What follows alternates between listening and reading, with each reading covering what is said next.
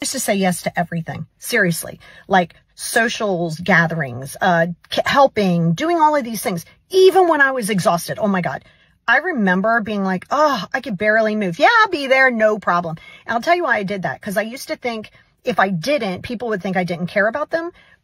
However, saying yes to them meant saying no to myself. Saying no isn't pushing people away. It really isn't. It's about protecting your peace and your energy, right? It protects your mental health. You have the right to set boundaries. And here is the truth. People who care and love you will respect them. Keep that in mind. They will respect them. The next time somebody asks you for a favor, and let's say you don't have energy for it, try saying this.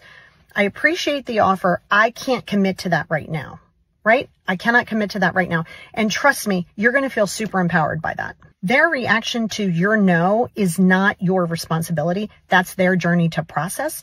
And remember this, by saying no to something, it frees up space for actually what matters to you. What's one thing that you're going to say no to this week so you can free yourself up? Drop it in the comments. Let me know. Remember that boundaries are not walls. They are bridges to healthier relationships and definitely a better you.